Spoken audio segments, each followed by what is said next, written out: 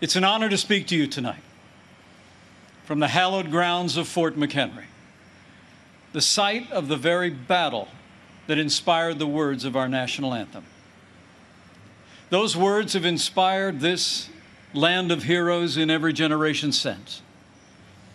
It was on this site 206 years ago when our young republic heroically withstood a ferocious naval bombardment from the most powerful empire on earth. They came to crush our revolution, to divide our nation, and to end the American experiment.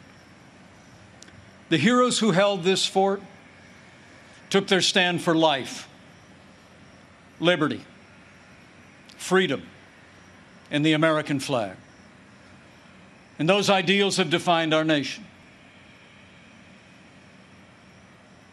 But they were hardly ever mentioned at last week's Democratic National Convention.